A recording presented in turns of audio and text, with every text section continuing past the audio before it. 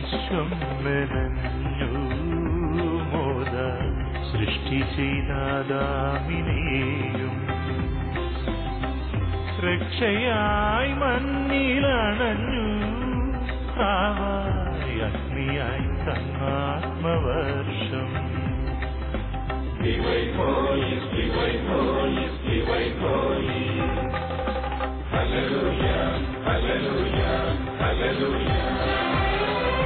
Hallelujah ഹോശാന സ്തോത്ര ഗീതിയാൽ എല്ലാരും വാഴ്ത്തുന്നൊരത്വൈകനാദം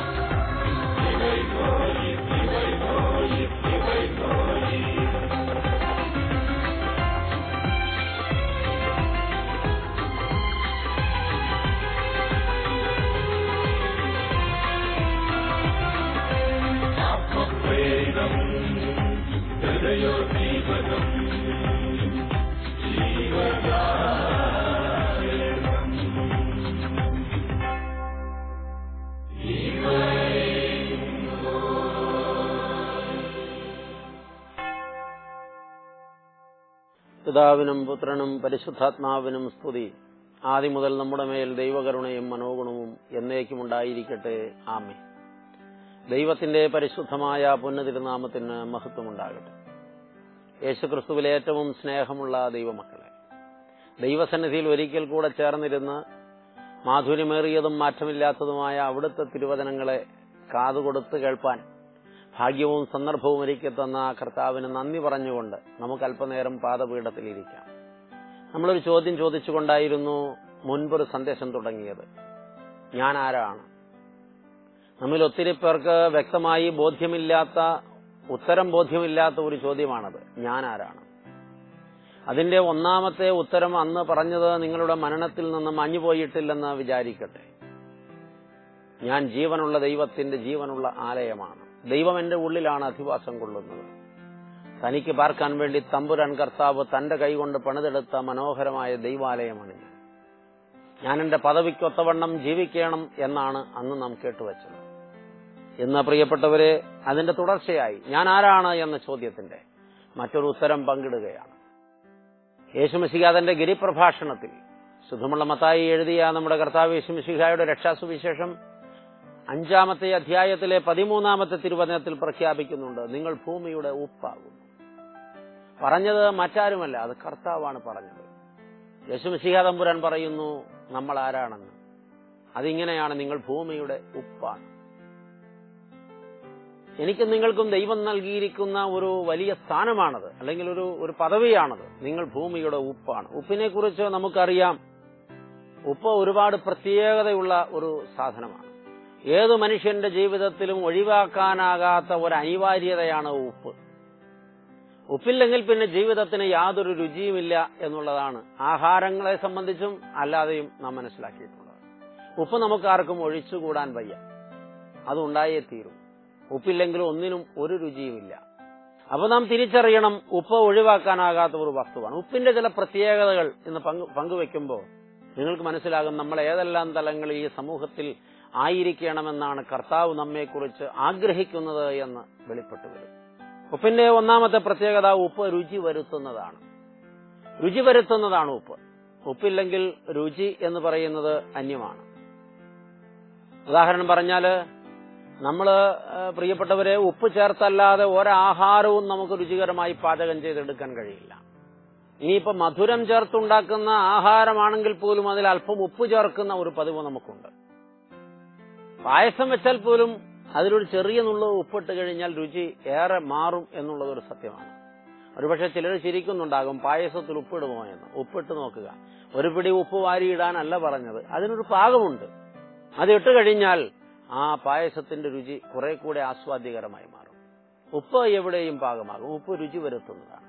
നമുക്കറിയാം, ഇങ്ങനെ ഉദാഹരണങ്ങൾ പറയാൻ നമുക്ക് ഒരുപാടുണ്ട്. കടലിൽ ജനിച്ചു വളരുന്ന മത്സ്യം, ഈ മത്സ്യം പിറന്നു വീഴുന്നത് കടലിലാണ്. കാരണം ഈ മത്സ്യത്തിന്റെ മാതാവ് മുട്ടയിടുന്നത് കടൽ വെള്ളത്തിലാണ്. ആ കടൽ വെള്ളത്തിന് ഉപ്പ് രസമാണ്. കടൽ വെള്ളം നമ്മളൊക്കെ രുചിച്ചിട്ടുണ്ട്.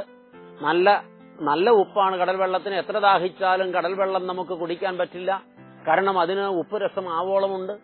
ഈ കടൽ വെള്ളത്തിൽ ജനിച്ച്, കടൽ വെള്ളത്തിൽ വളർന്ന്, കടൽ വെള്ളത്തിൽ വലുതായി, കടൽ വെള്ളത്തിൽ നിന്ന് മുക്കുവൻ പിടിക്കുന്ന മത്സ്യം ഉപ്പുവെള്ളത്തിൽ ജനിച്ച്, ഉപ്പുവെള്ളത്തിൽ ജീവിച്ച്, ഉപ്പുവെള്ളത്തിൽ വളർന്ന്, ഉപ്പുവെള്ളത്തിൽ നിന്ന് പിടിച്ചതാണ്. പക്ഷേ ആ മത്സ്യം കറി വയ്ക്കുമ്പോൾ ഉപ്പ് ചേർക്കാതെ കറി വെച്ചാൽ നമ്മൾ ആരും അത് കഴിക്കില്ല. കാരണം ആ മത്സ്യത്തിന് ഉപ്പ് പിടിച്ചിട്ടില്ല. ഈ കടൽ വെള്ളത്തില് ധാരാളം ഉപ്പുണ്ടെങ്കിലും ഈ മത്സ്യത്തിന് ഉപ്പ് പിടിച്ചിട്ടില്ല. അതിനൊരു കാരണമുണ്ട് പ്രിയപ്പെട്ടവരെ. ആ കടൽ വെള്ളത്തിൽ ജീവിച്ച കാലത്ത് ആ മത്സ്യത്തിന് ജീവൻ ഉണ്ടായിരുന്നത് കൊണ്ടാണ് അതിന് ഉപ്പ് പിടിക്കാതിരുന്നത്. എന്നാൽ ഒരു മത്സ്യം ചത്ത് കടൽ വെള്ളത്തിൽ 1 മണിക്കൂർ കിടക്കട്ടെ, അതിന്റെ ശരീരം മുഴുവനും ഉപ്പ് കയറും.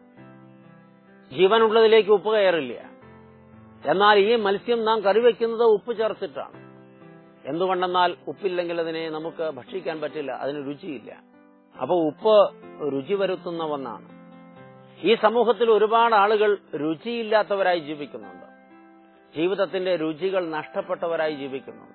ജീവിതത്തിൽ ഇനി ലക്ഷ്യമില്ല, ഇനി ജീവിച്ചിട്ട് അർത്ഥമില്ല, എന്റെ ജീവിതത്തിന് യാതൊരു പ്രതീക്ഷയുമില്ല, എന്റെ നാളുകളെക്കുറിച്ച് എനിക്ക് യാതൊരു താല്പര്യവും തോന്നുന്നില്ല, ഞാൻ നിരാശയാണ്, ഇനി മരണമല്ലാതെ എന്റെ മുമ്പിൽ മറ്റൊരു മാർഗമില്ലെന്നൊക്കെ സ്വയം കുറ്റപ്പെടുത്തുന്ന അല്ലെങ്കിൽ നിരാശപ്പെട്ടു പോകുന്ന ഒത്തിരി പേര് ഈ സമൂഹത്തിലുണ്ട്. നമ്മളൊരു പക്ഷെ നമ്മളെയല്ലാതെ മറ്റൊരാളെയും കാണാത്തതുകൊണ്ട് ഇവണ്ണം തകർന്ന ജീവിതങ്ങളെ പലപ്പോഴും നാം കണ്ടിട്ടില്ല, കാണാൻ ശ്രമിക്കാറില്ല. എന്നാൽ നമ്മുടെ ചുറ്റുപാടുകളിലുണ്ട്, നമ്മുടെ വീട്ടിൽ തന്നെയുണ്ട്, നമ്മുടെ കൂടെ പാർക്കുന്നവരിലുണ്ട്, നമ്മുടെ ജോലിസ്ഥലത്തുണ്ട്, നമ്മൾ പോകുന്ന ഇടങ്ങളിലൊക്കെയുണ്ട് ഇത്തരം ആളുകൾ. അവരെയൊക്കെ ഒന്ന് ചികഞ്ഞു കണ്ടെത്തി അവരുടെ ജീവിതത്തിലെ നഷ്ടപ്പെട്ട രുചികൾ ദൈവത്തിന്റെ സ്നേഹത്തിലൂടെ ഒന്ന് തിരികെ കൊടുക്കാൻ നമുക്ക് കഴിയുമെങ്കിൽ പ്രിയപ്പെട്ടവരെ, രുചി നഷ്ടപ്പെട്ട ഒരുപാട് പേരുടെ ജീവിതത്തിൽ രുചിയായി മാറാൻ നമുക്ക് സാധിക്കും. അതാണ് ഉപ്പെന്ന നിലയിൽ നമ്മുടെ ജീവിതത്തിൽ ദൈവം പ്രതീക്ഷിക്കുന്ന ഒന്നാമത്തെ സദ്ഗുണം. ഈ സമൂഹത്തിലേക്കൊന്ന് തിരിഞ്ഞു നോക്ക് പ്രിയപ്പെട്ടവർ. എത്രയോ ആളുകളാണ് ജീവിതത്തിൽ ആരോടും പങ്കുവെക്കാനില്ലാതെ. ഈ കാലഘട്ടത്തിലെ ഏറ്റവും വലിയ പ്രയാസങ്ങളിലൊന്ന് ആരും ആരെയും കേൾക്കാൻ തയ്യാറാകുന്നില്ല എന്നുള്ളതാണ്. ആർക്കും ആരോടും അവരുടെ സങ്കടങ്ങളൊന്ന് പറയാൻ കേൾക്കാൻ ഒരാളെ കിട്ടുന്നില്ല. കേൾവിക്കാരില്ല എന്നുള്ളത് ഇന്നിന്റെ ഒരു ദുഃഖമാണ്. പറയാൻ ഒത്തിരിയുണ്ട്, പറയാൻ ഒത്തിരി ആളുകളുണ്ട്, പക്ഷെ ആരും കേൾക്കാൻ തയ്യാറല്ല. അപ്പോൾ മനുഷ്യനിരുന്ന് തന്നെത്താൻ പറയും. മറ്റൊരാൾ കേൾക്കാനുണ്ടെങ്കിൽ ആ പറയുന്ന എല്ലാ വാക്കിനും മറുപടി അവരിൽ നിന്ന് വരും. കേൾക്കുന്നയാൾ പോസിറ്റീവായി ചിന്തിക്കുന്ന ഒരാളാണെങ്കിൽ, കേൾക്കുന്നയാൾ ഒരു ദൈവ പൈതലാണെങ്കിൽ, കേൾക്കുന്നയാൾ ഒരു ഭക്തയാണെങ്കിൽ പറയുന്നയാളുടെ സങ്കടങ്ങളെല്ലാം അലിയിച്ചു കളയത്തക്കവണ്ണം അതിമനോഹരമായ പോസിറ്റീവായ ഉത്തരങ്ങൾ ആ ആളിൽ നിന്ന് വന്നുകൊണ്ടിരിക്കും. അപ്പോൾ കേൾക്കാനിരിക്കുന്ന ഒരാളുണ്ടെങ്കിൽ ഇനി ഉത്തരമൊന്നും പറഞ്ഞില്ലെങ്കിൽ പോലും എന്റെ ഭാരം ഞാൻ എവിടെയോ ഇറക്കി വെച്ചു എന്നൊരു ചിന്ത ഈ പറഞ്ഞയാളിൽ വരും. കാരണം ഒരാളത് ഏറ്റെടുത്തല്ലോ, ഒരു ഉത്തരവും പറഞ്ഞില്ല, വെറുതെ ഇരുന്ന് കേൾക്കുകയായിരുന്നു, മൂളുക പോലും ചെയ്തില്ല, പക്ഷെ കേട്ടല്ലോ, എന്നെ ഒരാൾ കേട്ടല്ലോ, എന്നെ ഒരാൾ കുറെ കൂടെ ഉൾക്കൊണ്ടല്ലോ. ചുമ്മാ കണ്ണിൽ നോക്കിയിരുന്ന് കേൾക്കാനെങ്കിലും നമുക്ക് കഴിഞ്ഞിരുന്നെങ്കിൽ. ഇന്നിപ്പോഴെന്താ സംഭവിക്കുന്നത്? ഭാര്യ നിരാശയുടെ നടുച്ചുഴിയിൽ വീണ് താണുപോകുന്നത് ഭർത്താവ് അറിയുന്നില്ല. ഭർത്താവ് ഏറ്റവും കൂടുതൽ വേദനിച്ച് നിരാശപ്പെട്ട് ജീവിതത്തിലെ എല്ലാ സ്വപ്നങ്ങളും പ്രതീക്ഷകളും നഷ്ടപ്പെട്ട് താണുപോകുന്നത് ഭാര്യ അറിയുന്നില്ല. കാരണം ഭാര്യ ഭർത്താവിനോടോ ഭർത്താവ് ഭാര്യയോടോ സംസാരിക്കുന്നില്ല. അവർ തമ്മിൽ ആശയവിനിമയങ്ങൾ നടക്കുന്നില്ല. അവർ തമ്മിൽ സംസാരിക്കുന്നത് ബിസിനസ്സുകാർ സംസാരിക്കുന്നത് പോലെയാണ്. തനിക്ക് കിട്ടേണ്ടതിനെക്കുറിച്ച് മാത്രമാണ് ഭാര്യ ഭർത്താവിനോട് സംസാരിക്കുന്നത്. തനിക്ക് കിട്ടേണ്ടതിനെക്കുറിച്ച് മാത്രമാണ് ഭർത്താവ് ഭാര്യയോട് തിരിച്ച് സംസാരിക്കുന്നത്. പരസ്പരം ക്ലെയിം ചെയ്യുന്ന 2 ബിസിനസ്സുകാർ. അതിനപ്പുറത്ത് കുടുംബ ബന്ധങ്ങളിൽ ഭാരങ്ങൾ പങ്കിട്ടെടുക്കുന്ന ഒരവസ്ഥയുണ്ടോ എന്നുള്ളതൊരു ചോദ്യമാണ്. വിശുദ്ധ വിവാഹം ആശീർവദിക്കുമ്പോൾ രണ്ടുപേരുടെയും വലത് കൈയോട് ചേർത്ത് പിടിപ്പിച്ചിട്ട്, എനിക്ക് 2 വലത് കൈ ഇല്ലാത്തത് കൊണ്ടാണ് ഈ 2 കൈകളും ഞാൻ ചേർത്ത് പിടിച്ചത്. ഈ വലത് കൈയോട് ചേർത്ത് പിടിപ്പിച്ചിട്ട് പുരോഹിതൻ പറയും, ഇതാ ഈ സമയം മുതൽ ഞാൻ നിങ്ങളെ പരസ്പരം ഭരമേൽപ്പിക്കുന്നു. പരസ്പരം ഭരമേൽപ്പിക്കുന്നു എന്ന് കേൾക്കുമ്പോൾ പലർക്കും അതിന്റെ അർത്ഥം മനസ്സിലായിട്ടില്ല. പരസ്പരം ഭരണമേൽപ്പിക്കുന്നു എന്നല്ല പറഞ്ഞത്, പരസ്പരം ഭാരമേൽപ്പിക്കുന്നു എന്നാണ്.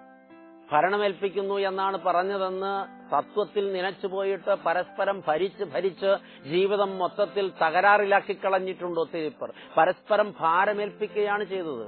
ജീവിത പങ്കാളിയുടെ മുഖമൊന്നു വാടിയാൽ, മനസ്സൊന്നു വാടിയാൽ, എന്തെങ്കിലും ഒരു പ്രയാസമുള്ളതായി ബോധ്യപ്പെട്ടാൽ ആ ഭാരം പകുത്തെടുക്കാൻ വിളിക്കപ്പെട്ട പങ്കാളിയാണ് അടുത്തയാളെന്നാണ് പറഞ്ഞു വെച്ചതിന്റെ പൊരുളെന്ന് തിരിച്ചറിയണം.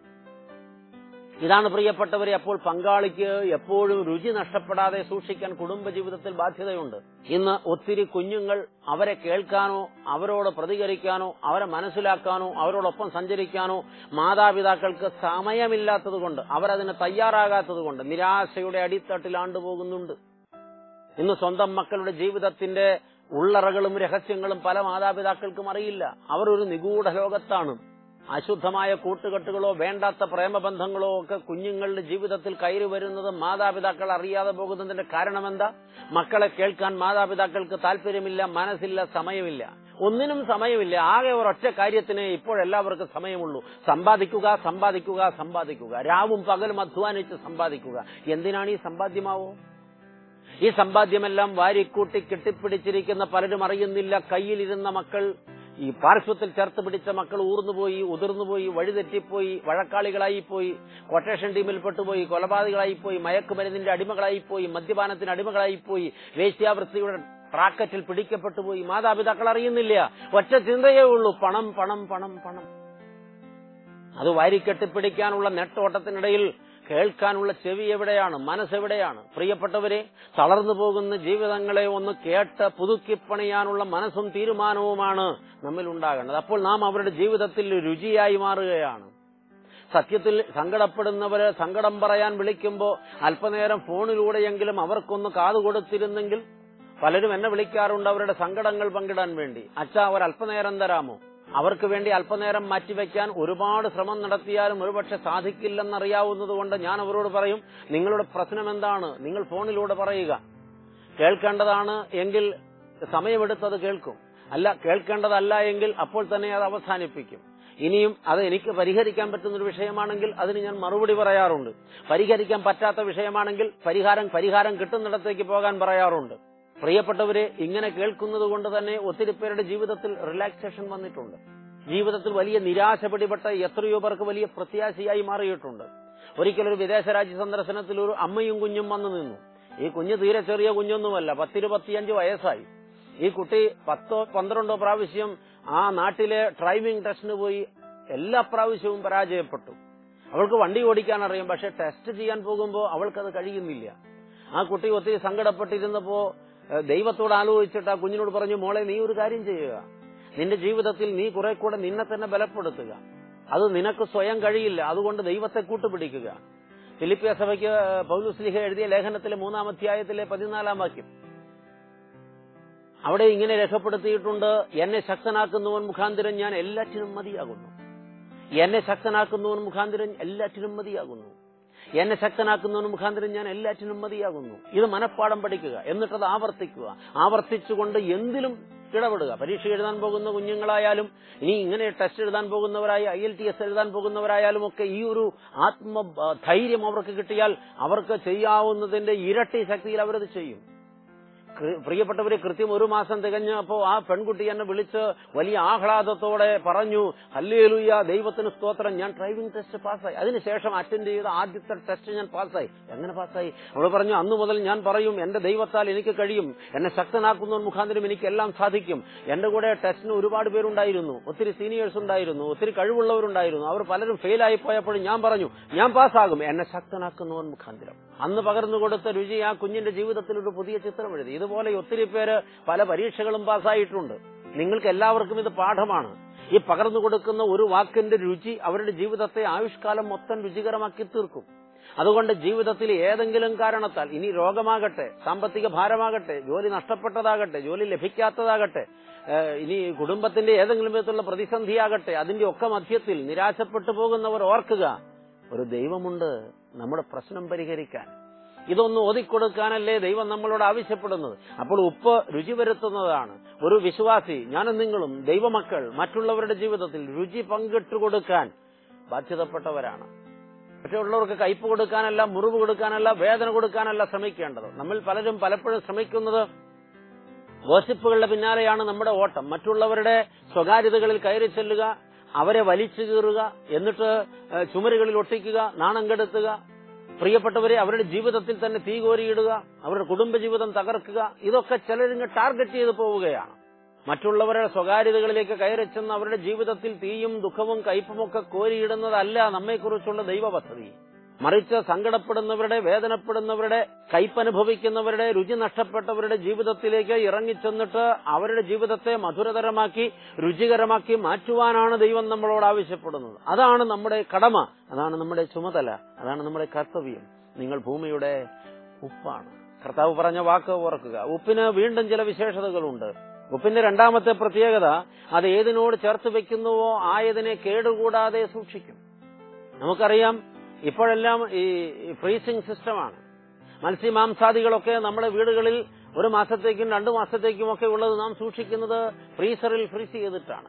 നിശ്ചിത ഊഷ്മാവിൽ താഴെ കൊണ്ടുവന്നാൽ പിന്നെ ബാക്ടീരിയ പ്രവർത്തനങ്ങളൊന്നും ഉണ്ടാകില്ല. അത് അങ്ങനെ തന്നെ അവിടെ ഇരിക്കും. 1 കൊല്ലമോ 2 കൊല്ലമോ 3 കൊല്ലമോ ഇരിക്കും. എന്നാൽ മുൻപ് അങ്ങനെ ഉണ്ടായിരുന്നില്ല. ഈ ഫ്രീസിംഗ് സിസ്റ്റം ഒക്കെ നിലവിൽ വരുന്നതിന് മുമ്പ് ആഹാര പദാർത്ഥങ്ങൾ കേടുകൂടാതെ സൂക്ഷിച്ചിരുന്നത് ഉപ്പ് ആവോളം ചേർത്തിട്ടാണ്. പിറ്റേന്നത് കഴുകി വെടിപ്പാക്കിയിട്ടായിരിക്കും വീണ്ടും അവർ ആഹാരം പാകം ചെയ്യാൻ എടുക്കുന്നത്. ഉപ്പ് കേടുകൂടാതെ സൂക്ഷിക്കുന്നു എന്ന് ഉപ്പിന് ഒരു പ്രത്യേകതയുണ്ട്. കേടുകൂടാതെ സൂക്ഷിക്കാനുള്ള കാരണം അണുപ്രസരണം ഒഴിവാക്കുന്നതാണ്. ഉപ്പ് അങ്ങനെ വരുമ്പോൾ പ്രിയപ്പെട്ടവരെ ഒരു ആന്റിബയോട്ടിക്കിന്റെ ഗുണം ചെയ്യും. ഉപ്പ് കേടുവരാതെ സൂക്ഷിക്കുന്നതാണ്. ദൈവം നമ്മളോട് പറയുന്ന മനോഹരമായ ഒരു ധ്യാനമാണിത്. മറ്റൊരാളുടെ ജീവിതത്തിലെ കേട് തീർക്കാനുള്ള കടമ നിങ്ങൾക്കുണ്ട് എന്ന്. അപ്പോ നമ്മളുമായി സഹവസിക്കുന്ന, നമ്മളുമായി സഹകരിക്കുന്ന, നമുക്ക് പരിചയമുള്ള നമ്മുടെ സർക്കിളിൽപ്പെട്ട ആളുകളുടെ ജീവിതത്തിലെ കേടുകൾ തീർക്കാനുള്ള കടമ നമുക്കുണ്ട് എന്നുകൂടെ ഈ ബോധം ഈ ചിന്ത നമ്മളെ ബോധ്യപ്പെടുത്തുന്നുണ്ട്.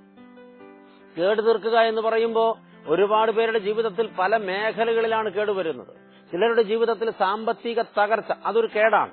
അപ്പോൾ എന്നെക്കൊണ്ട് കഴിയുന്ന മേഖലകളിലൊക്കെ ഇടപെട്ട് ഞാൻ അവരെ ഒന്ന് നിവർത്തി നിർത്താൻ ശ്രമിക്കണം. ഇനിയും വേറെ ചിലരുടെ ജീവിതത്തിൽ രോഗം മൂലം വന്നിട്ടുള്ളതായ കേട്, അതൊരു തകർച്ചയാണ്. അപ്പോൾ രോഗിയായി പോയി. ഇനി അവരെ സംബന്ധിച്ച് പഴയതുപോലെ പല കാര്യങ്ങളും ചെയ്യാൻ പറ്റില്ല, അധ്വാനിക്കാൻ പറ്റില്ല, സമ്പാദിക്കാൻ പറ്റില്ല. ഇനി അവരുടെ ചികിത്സയ്ക്ക് ധാരാളം പണം ആവശ്യമുണ്ട്. അവര് നിസ്സഹായരായി പോകുന്നുണ്ട്. ആ തലങ്ങളിലേക്ക് അങ്ങ് ഇറങ്ങിച്ചെന്നിട്ട് അവരുടെ കേട് തീർക്കുവാൻ തക്കവണ്ണം എനിക്ക് ദൈവം തന്നിട്ടുള്ള സകല സാധ്യതകളും ഞാൻ അവിടെ പങ്കിടുന്ന ഒരവസ്ഥയുണ്ടാകണം. കാനായിലെ കല്യാണ വീട്ടിൽ വിശിഷ്ട വിഭവങ്ങളിൽ ഒന്നായ വീഞ്ഞു തീർന്നുപോയി. ആ വീട്ടിലെ ആതിഥേയർ പ്രതിസന്ധിയുടെ അടിത്തട്ടിൽ ആണ്ടുപോയപ്പോ കർത്താവിന്റെ അമ്മ ആ വീട്ടിൽ നിന്ന് തന്റെ കൈകളിലുള്ള സകല സാധ്യതകളും ആ വീടിനെ പുനർപണിയുവാൻ, അല്ലെങ്കിൽ അവരുടെ അവസ്ഥയ്ക്ക് പുതിയ മാനം കൊടുക്കാൻ, അവരെ അതിൽ നിന്ന് വീണ്ടെടുക്കുവാൻ വേണ്ടി മാതാവ് പങ്കിട്ടത് നമുക്കറിയാം. തന്റെ മുമ്പിലുള്ള ഏറ്റവും വലിയ സാധ്യതയായിരുന്നു തന്റെ മകൻ. ആ മകൻ അപ്പോഴവിടെ ലൈവായിട്ട് സന്നിഹിതനാണ്. മകനെ കണ്ട അമ്മ പറയുന്നുണ്ട്, മകനെ, ഇവർക്ക് വീഞ്ഞില്ല, ഈ വിഷയത്തിൽ ഇടപെട്ടേ പറ്റൂ, എനിക്കും നിനക്കും ഇതിൽ എന്താണ് കാര്യം, എന്റെ നാഴിക വന്നിട്ടില്ലെന്നൊക്കെ മകൻ മറുപടി പറഞ്ഞെങ്കിലും തന്റെ മകൻ തക്കകാലത്ത് പ്രവർത്തിക്കുമെന്ന് ഉറപ്പിച്ചിട്ട് ബാല്യക്കാർക്ക് നിർദ്ദേശം കൊടുത്ത അമ്മയെ നമുക്കറിയാം. അപ്പൊ നമ്മൾ തിരിച്ചറിയണം, ആ അമ്മ ആ വീടിന്റെ കേട് തീർക്കുകയായിരുന്നു. നമ്മൾ ചുറ്റുപാടുകളിലേക്ക് നോക്കിയാൽ, നമ്മുടെ ഏറ്റവും അടുത്തുള്ള ആളുകളിലേക്ക് നോക്കിയാൽ എത്രയോ ജീവിതങ്ങളാണ് പ്രിയപ്പെട്ടവരെ കേടുപിടിച്ചിരിക്കുന്നത്. അപ്പൊ അവരുടെ കേട് തീർക്കുവാൻ, കേടുകൂടാതെ അവരെ സൂക്ഷിക്കുവാൻ നമുക്ക് ദൈവം തന്ന കഴിവുകൾ, സാധ്യതകൾ, നമ്മുടെ സമ്പത്ത്, നമുക്കുള്ള ദൈവം തന്ന എല്ലാ സാധ്യതകളും അതിനുവേണ്ടി പങ്കിടാൻ നാം തയ്യാറാകുമ്പോൾ നാം ദൈവപദ്ധതിക്ക് സ്വയം സമർപ്പിതരായി തീരുകയാണ്. ഉപ്പെന്ന നിലയിൽ നാം ഉത്തരവാദിത്വം നിർവഹിക്കുകയാണ്. ഉപ്പിന് വീണ്ടും ചില പ്രത്യേകതകളുണ്ട്. ഉപ്പ് വിഷാംശത്തെ നീക്കം ചെയ്യുന്നു എന്ന് ഒരു ചിന്ത ബോധ്യപ്പെടുന്നുണ്ട്. വിഷാംശം നീക്കം ചെയ്യാൻ ഉപ്പിന് കഴിയും. അത് വേദപുസ്തകത്തിൽ തന്നെ അടയാളപ്പെടുത്തിയിട്ടുണ്ട്. രാജാക്കന്മാരുടെ 2-ാം പുസ്തകം 2-ാം അധ്യായത്തിന്റെ 19-22 തിരുവചനങ്ങളിൽ ഒരു ഉറവയിൽ വിഷാംശമുണ്ടായിരുന്നതായി കണ്ടിട്ട് പ്രവാചകൻ പറയുന്നുണ്ട്, ഉപ്പ് കൊണ്ടുവരിക. ആ ഉറവയിലെ വെള്ളം കുടിക്കുന്നവർക്കെല്ലാം രോഗം വരികയാണ്, മരണം സംഭവിക്കുകയാണ്, ഭ്രാന്ത് വരികയാണ്. ആ വെള്ളം ആർക്കും കുടിച്ചുകൂടാ. ദേശത്തെ ആളുകൾ നിലവിളിച്ചു, ഞങ്ങളെ സഹായിക്കണം. ഉപ്പ് കൊണ്ടുവന്ന് ആ ഉറവയിൽ നിക്ഷേപിച്ചപ്പോൾ ആ ഉപ്പിന്റെ ശക്തി കൊണ്ട് ആ ഉറവയിലെ വിഷാംശത്തെ പൂർണ്ണമായും നീക്കം ചെയ്യുകയും അത് നല്ല ശുദ്ധിയുള്ള വെള്ളമായി മാറുകയും ചെയ്തതായി വചനം നമ്മളെ പഠിപ്പിക്കുന്നുണ്ട്. അപ്പോ വിഷാംശം നീക്കം ചെയ്യാനുള്ള ഒരു കഴിവ് ഉപ്പിനുണ്ട്. ഒരു സ്ഥലത്ത് ഒരു മുറിവ് പറ്റിയാൽ ഉപ്പുവെള്ളം ഉപയോഗിച്ച് കഴുകിയാൽ ഭയങ്കരമായിട്ട് വേദനിക്കും. പക്ഷെ ഉപ്പുവെള്ളം ഉപയോഗിച്ച് മുറിവ് കഴുകിയാൽ പിന്നെ ആ മുറിവിന്റെ ഭാഗത്ത് മറ്റ് വിഷാംശങ്ങളൊന്നും നിലനിൽക്കാനായിട്ട് സാധ്യതയില്ല. കുറെ വിഷം ആ ഉപ്പ് ഒഴുക്കിക്കളയും. പ്രിയപ്പെട്ടവരെ, ഒരാളുടെ ജീവിതത്തിൽ പാപവിഷം കയറി എന്നറിയുമ്പോൾ ലോകത്തിലെ ഏറ്റവും വലിയ വിഷം പാപവിഷമാണ്. പിശാച് കുത്തിവെക്കുന്ന വിഷമാണ്. അതൊരാളുടെ ജീവിതത്തിൽ കയറി അവർ വിഷത്തിൽ മുങ്ങി മരിക്കുമെന്ന് കാണുമ്പോൾ അവരെ പരിഹസിക്കുകയല്ല, പാപം ചെയ്തതുകൊണ്ട് അവരെ കുറ്റപ്പെടുത്തുകയല്ല, അവരെ തിരസ്കരിക്കുകയല്ല, അവരെക്കുറിച്ച് ലോകരുടെ മുമ്പിൽ നിന്ന് നാം ഒരുപാട് കുറ്റപ്പെടുത്തി സംസാരിക്കുകയല്ല വേണ്ടത്. പാപമെന്ന വിഷം കയറി ആരെങ്കിലും മരണത്തോടും മല്ലടിക്കുന്നത് കണ്ടാൽ ദൈവം നമുക്ക് തന്നതായ സകല സാധ്യതകളും ദൈവകൃപയും ഉപയോഗിച്ച് പരിശുദ്ധാത്മ ശക്തിയാൽ അവരോട് സംസാരിച്ച് അവർക്ക് വേണ്ടി പ്രാർത്ഥിച്ച് അവരിലേക്ക് ഇറങ്ങിച്ചെന്ന് അവരെ സ്നേഹിച്ച് ആ ഒരു വിഷം അവരിൽ നിന്ന് ഇറക്കിക്കളയാൻ നാം ശ്രമിക്കണം. അങ്ങനെ ശ്രമിക്കുമ്പോഴാണ് നമ്മെക്കുറിച്ചുള്ള ദൈവ പദ്ധതി യാഥാർത്ഥ്യമാകുന്നത്. പ്രിയപ്പെട്ടവരെ, ഉപ്പെന്ന നിലയിൽ മറ്റുള്ളവരുടെ വിഷാംശത്തെ നീക്കം ചെയ്യാൻ നമുക്ക് ഉത്തരവാദിത്വമുണ്ട് എന്ന് ഓർക്കുക. ഉപ്പിനെ കുറിച്ച് വീണ്ടും പറയുമ്പോൾ ഉപ്പ് ഔഷധമാണ് എന്ന് നമുക്ക് പറയാൻ കഴിയും. പ്രിയപ്പെട്ടവരെ, തീപ്പൊള്ളലിന് ഉപ്പൊരു ഔഷധമാണെന്ന് ഞാൻ മനസ്സിലാക്കിയിട്ടുണ്ട്. പ്രിയപ്പെട്ടവരെ, ഒരു ദൈവ പൈതൽ രോഗിക്ക് ഔഷധമായി മാറണം. ഉപ്പ് ഔഷധമാണ്. അപ്പോ ഉപ്പ് ഔഷധം എന്ന നിലയിൽ പ്രവർത്തിക്കുന്നു എന്ന് പറയുമ്പോൾ ആദ്യമേ പറഞ്ഞിരുന്നു, ഒരു ആന്റിബയോട്ടിക്കിന്റെ ഗുണം ചെയ്യും ഉപ്പ്, അണുപ്രസരണം തടയും ഉപ്പ്. പലപ്പോഴും ബാക്ടീരിയയുടെ വർധനവിനെ ഉപ്പ് തടയും. ഉപ്പ് ചേർത്ത് വെച്ചിരിക്കുന്ന ഒരു വസ്തുവിൽ ബാക്ടീരിയയ്ക്ക് അങ്ങനെയൊന്നും പ്രവർത്തിക്കാൻ കഴിയില്ല. അവിടെ ഔഷധത്തിന്റെ ഒരു ഗുണമാണ് ഉപ്പ് ചെയ്യുന്നത്. പ്രിയപ്പെട്ടവരെ, സമൂഹത്തിൽ ഒരുപാട് പേർ രോഗഗ്രസ്തരായി നിൽക്കുന്നുണ്ട്, തളർന്നു വീണ് കിടപ്പുണ്ട്. അവരിലേക്ക് ഔഷധമായി ഇറങ്ങിച്ചെല്ലാൻ നമുക്ക് കഴിയുമെങ്കിൽ അവരെ നമുക്ക് നിവർത്തി നിർത്താൻ കഴിയും. പലപ്പോഴും ഇങ്ങനെ മനസ്സിലാക്കിയിട്ടുണ്ട്, ഇന്ന് രോഗികളായിരിക്കുന്ന ഒരുപാട് പേരുടെയും യഥാർത്ഥ രോഗം ശാരീരിക നിലകളിൽ വന്ന ഏതെങ്കിലും തകരാറ് മൂലം വന്നതല്ല, മാനസിക നിലകളിൽ വന്ന തകരാറ് മൂലം വന്നതാണ്. മനസ്സും ശരീരവും തമ്മിൽ അഭേദ്യമായി ബന്ധപ്പെട്ട് കിടക്കുന്നതുകൊണ്ട് മനസ്സിനുണ്ടാകുന്ന മുറിവുകൾ, മനസ്സിനുണ്ടാകുന്ന ക്ഷതങ്ങൾ, മനസ്സിനുണ്ടാകുന്ന ആശങ്കകൾ അവരുടെ ശാരീരിക നിലയെ തന്നെ ബാധിക്കും. ആങ്സൈറ്റി എന്ന മാനസിക പ്രശ്നത്തിൽ അടിമപ്പെട്ടുപോയ ഒരു സഹോദരിയുടെ ശരീരത്തിൽ അവിടെ പാണ്ടും പുള്ളിയും രൂപപ്പെട്ടിട്ട് തലയിലെ മുടികളെല്ലാം കൊഴിഞ്ഞു പോയിട്ട് അവരുടെ രൂപസൗകുമാര്യം മുഴുവൻ നഷ്ടപ്പെട്ടിട്ട് അവർ വിരൂപിയായിപ്പോയ ഒരു ചിത്രം ഞാൻ കണ്ടിട്ടുണ്ട്. പ്രിയപ്പെട്ടവരെ, ആങ്സൈറ്റിയാണ് അടിസ്ഥാനപരമായി അവരെ ഈ നിലയിലെത്തിച്ചത്. ശരീരത്തിന്റെ എല്ലാ രോഗങ്ങൾക്കും അടിസ്ഥാന കാരണം ഇതാണ്. അവർ ഈ രോഗങ്ങൾക്ക് ചികിത്സിക്കാൻ ഒരുപാട് ഇടങ്ങളിൽ പോയി, ഒരുപാട് ഡോക്ടർമാരെ കണ്ടു, ഒരുപാട് ഡിപ്പാർട്ട്മെന്റുകളിൽ പോയി, ഒരുപാട് പ്രാവശ്യം സ്കാനിങ്ങിന് വിധേയപ്പെട്ടു, രക്തം പരിശോധിച്ചു. പ്രിയപ്പെട്ടവരെ, ഒരുപാട് ആന്റിബയോട്ടിക്കുകൾ കഴിച്ചു. മാറി മാറി പല ശാസ്ത്രശാഖകളിലൂടെ അവർ പരിശോധിച്ച് പരിഹാരം തേടിപ്പോയി. ഏറ്റവും ഒടുവിൽ ദൈവപക്ഷത്ത് വന്നപ്പോഴാണ് മനസ്സിലാകുന്നത്, മനസ്സിലെ ആശങ്കകളാണ് രോഗത്തിന്റെ അടിസ്ഥാനം. നിന്റെ ഭാരമെല്ലാം എനിക്ക് തരിക, നിന്റെ ആശങ്കകളും എനിക്ക് തരിക, ഞാൻ നിന്നെ വഹിക്കാം, ഞാൻ നിന്നെ പുലർത്താമെന്ന് വാഗ്ദത്തം ചെയ്ത സർവശക്തന്റെ കരങ്ങളിൽ ആ സഹോദരി ഏൽപ്പിക്കപ്പെടുകയും ഭാരം ഒഴിഞ്ഞവളായി മാറുകയും ചെയ്തപ്പോ ഔഷധങ്ങൾക്ക് സാധിക്കാതെ പോയത് ദൈവശക്തിക്ക് കഴിഞ്ഞിട്ട് അവൾ പരിപൂർണമായും സുഖപ്പെട്ടു. പൊഴിഞ്ഞുപോയ തലമുടി വീണ്ടും കിളിർത്തു വന്നു. അവളുടെ ശരീരത്തിലുണ്ടായ പാണ്ടും പുള്ളികളും എല്ലാം മാഞ്ഞുപോയി. അവൾ പഴയതിനേക്കാൾ സുന്ദരിയായി. അപ്പോൾ ഉള്ളിലെ ആശങ്ക അസ്തമിച്ചപ്പോഴാണ് ആ സഹോദരിക്ക് സൗഖ്യം കിട്ടിയത് എന്ന് നാം അറിയണം. ഇങ്ങനെ ഒരാളുടെ ആശങ്കകൾ മൂലം വരുന്ന രോഗങ്ങൾക്ക് സൗഖ്യം പകരാൻ, ഔഷധമായി മാറാൻ ഉപ്പെന്ന നിലയിൽ നമുക്ക് ഉത്തരവാദിത്വമുണ്ടെന്നും കൂടെ വചനം നമ്മളെ ഓർമ്മിപ്പിക്കുന്നുണ്ട്. പിന്നെയും പ്രിയപ്പെട്ടവരെ, ഉപ്പിന് മറ്റൊരു പ്രത്യേകത, ഉപ്പ് ഒരു വസ്തുവിനോട് ചേർത്ത് വെച്ചാൽ ആ വസ്തുവിന്റെ പുറത്ത് മാത്രമല്ല അതിന്റെ പരമാണുവിൽ വരെ ഇറങ്ങിച്ചെല്ലും. അത് ഉപ്പിന്റെ ഒരു പ്രത്യേകതയാണ്. മറ്റ് പല സാധനങ്ങൾക്കും ഈ ഒരു ഗുണമില്ല. ഒരു മുറിവിൽ മരുന്ന് പുരട്ടിയാൽ അതിന്റെ ആഴങ്ങളിൽ വരെ ആ മരുന്നിന്റെ ആക്ഷൻ ഇറങ്ങിച്ചെല്ലുമോ എന്ന് നാം പരിശോധിക്കണം. ഉപ്പൊരു വസ്തുവിൽ ചേർത്ത് വെച്ചാൽ ആ വസ്തുവിന്റെ എല്ലാ കോശങ്ങളിലും എല്ലാ ആഴങ്ങളിലും അത് ഇറങ്ങിച്ചെന്ന് ആ വസ്തുവിനെ സർവാംഗവും ഉപ്പ് ബാധിക്കുകയാണ്. അങ്ങനെ അതിനെ പരിപൂർണമായി സംരക്ഷിക്കുകയാണ്. അപ്പോൾ നമ്മള് മറ്റുള്ളവരുടെ ജീവിതത്തിലേക്ക്, അവരുടെ സങ്കടങ്ങളിലേക്ക്, അവരുടെ വേദനകളിലേക്ക്, അവരുടെ നൊമ്പരങ്ങളിലേക്ക്, അതിന്റെ ആഴങ്ങളിലേക്ക്, അത്യന്തം ആഴങ്ങളിലേക്ക് നമ്മളെ പൂർണ്ണമായും ഏൽപ്പിക്കണം. ഇങ്ങനെ നാം ഉപ്പെന്ന നിലയിൽ കർത്താവിന് വേണ്ടി സാക്ഷികളാകണം. വീണ്ടും പ്രിയപ്പെട്ടവരെ, ഈ കാര്യങ്ങളെല്ലാം ചെയ്തു വെക്കുമ്പോൾ ഉപ്പ് സ്വയം ഇല്ലാതെയായി തീരുന്നുണ്ട്. ഉപ്പ് ഇല്ലാതെയായി തീരുമ്പോഴാണ് ഉപ്പ് കൊണ്ട് ഗുണമുണ്ടാകുന്നത്. ഉപ്പ് ഉപ്പായി തന്നെ ഇരുന്നാൽ ഉപ്പ് കൊണ്ടൊരു പ്രയോജനവുമില്ല. ഉപ്പ് ഇല്ലാതെയാകുമ്പോഴാണ് ഉപ്പ് കൊണ്ട് പ്രയോജനം ഉണ്ടാകുന്നത്. കറിയിൽ ചേർത്ത ഉപ്പ് പിന്നെ തിരിച്ചെടുക്കാൻ കിട്ടില്ല, പക്ഷെ കറിക്ക് മുഴുവനും രുചിയായി മാറി. കർത്താവായ യേശുക്രിസ്തു ലോകത്തിന് സ്വയം സമർപ്പിച്ചു കൊടുത്തു. പാപിയെ പരിത്രാണം ചെയ്ത് പറുദീസയിലാക്കുവാൻ വേണ്ടി പാപിക്ക് പകരക്കാരനായി സ്വയം മരണത്തിനേൽപ്പിച്ച മശിഹായുടെ സ്വയം കൊടുക്കലാണ് പാപികളായ നമ്മെ വീണ്ടെടുക്കപ്പെട്ടവരും രക്ഷിതഗണവുമാക്കി തീർത്തത്. അതുകൊണ്ട് യേശുവിന്റെ സ്വയം ഇല്ലാതെയാക്കലാണ് നമ്മുടെയൊക്കെ ജീവന്റെയും ജീവിതത്തിന്റെയും ആധാരവും അടിത്തറയുമെന്ന് നാം അറിയുമ്പോൾ നമ്മുടെ സ്വയം ശൂന്യവൽക്കരണമാണ് മറ്റുള്ളവരെ പണിയുവാൻ നമുക്ക് ഭാഗ്യം തരുന്നത്. അതുകൊണ്ട് പ്രിയപ്പെട്ടവരെ, എനിക്കൊന്നും നഷ്ടപ്പെടാതെ മറ്റൊന്നും എനിക്ക് നേടാൻ കഴിയില്ല. ഞാൻ സ്വയം നഷ്ടപ്പെടാതെ എനിക്ക് രുചി വരുത്താനും കഴിയില്ല. നമ്മൾ സ്വാർത്ഥരായിരിക്കുന്നിടത്തോളം, നമ്മളിൽ തന്നെ നാം കോൺസെൻട്രേറ്റ് ചെയ്തിരിക്കുന്നിടത്തോളം മറ്റൊരാളെ കാണാനോ അവരുടെ സങ്കടങ്ങൾ അറിയാനോ അവരിലേക്ക് ഇറങ്ങിച്ചെല്ലാനോ അവരെ ആശ്വസിപ്പിക്കാനോ കഴിയില്ല. ഇന്ന് നമ്മുടെ സ്വാർത്ഥത കൊണ്ടും അഹന്ത കൊണ്ടുമാണ് നമുക്ക് ഉപ്പെന്ന നിലയിൽ ഈ ലോകത്ത് വർത്തിക്കാൻ കഴിയാതെ വരുന്നത്. അതുകൊണ്ട് ദൈവമക്കളെ, നമ്മുടെ ജീവിതത്തിൽ ഇന്ന് കേട്ട ഈ ചിന്ത, ഞാൻ ആരാണ്? ഞാൻ ലോകത്തിന് രുചി വരുത്തേണ്ട, ലോകത്തിന്റെ കേടു തീർക്കേണ്ട, ലോകത്തിന് ഔഷധമായി മാറേണ്ട, ലോകത്തിന്റെ വിഷാംശം ഊറ്റിക്കളയേണ്ട, അതിന്റെ പരമാണുവിൽ ഇവർ ഇറങ്ങിച്ചെല്ലേണ്ട, എന്റെ സഹജീവികൾക്കൊക്കെ പ്രയോജനപ്പെടേണ്ട, അതിനുവേണ്ടി സ്വയം അലിഞ്ഞു തീരേണ്ട, കർത്താവിന് വേണ്ടി ഈ ഭൂമിയിൽ അലിഞ്ഞു തീരേണ്ട ഉപ്പാണ് ഞാൻ.